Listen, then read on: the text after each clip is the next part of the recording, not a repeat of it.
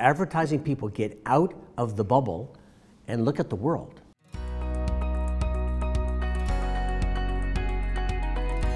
What were the chances that I walked into Hal Riney's office, showing my portfolio to him and Jerry Andelin, and I got to meet him?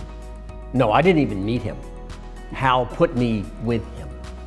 That's it. That's it. It wouldn't have happened.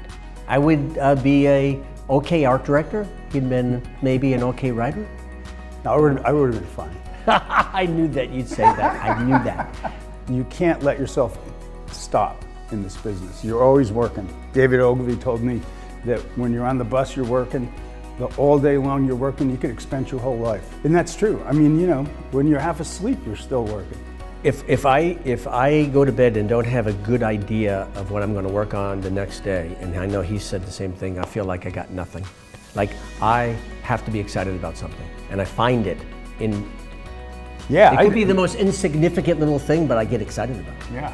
No, I wake up in the morning and I go, what cool thing am I going to work on today? And if I don't have a little list in my head, it makes me crazy.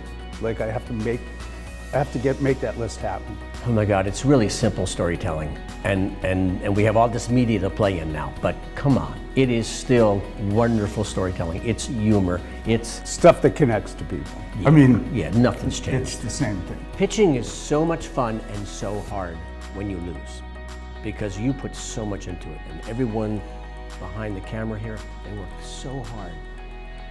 And anything could go wrong, or they misunderstand what you're doing, or you don't do the best job explaining what you're doing. Oh my God. Yeah, and you got to come back to the agency and tell them that you've been told that you didn't get the business. That's very hard to do. The first thing you do is you put the phone down and you sit there and stare into space for a while, thinking about how you're going to tell everybody what just happened.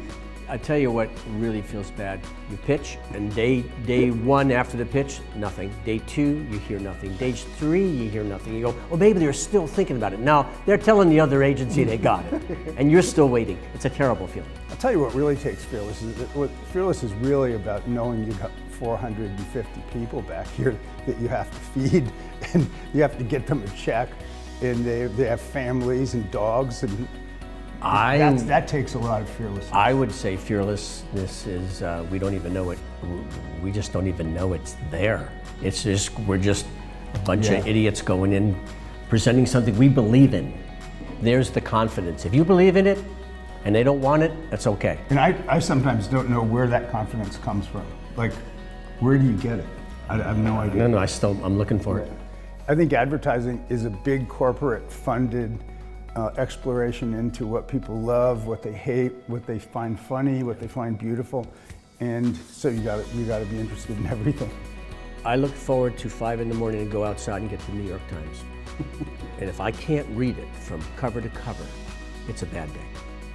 A really strong cup of coffee, and you want to know you are citizens of the world. Advertising people get out of the bubble and look at the world. And you go to movies, don't just sit in bed and watch it on Netflix, which is nice, but go out. Do both. Go to theater, go to art, go do some sport, raise your family, but don't sit in an agency to find the answer.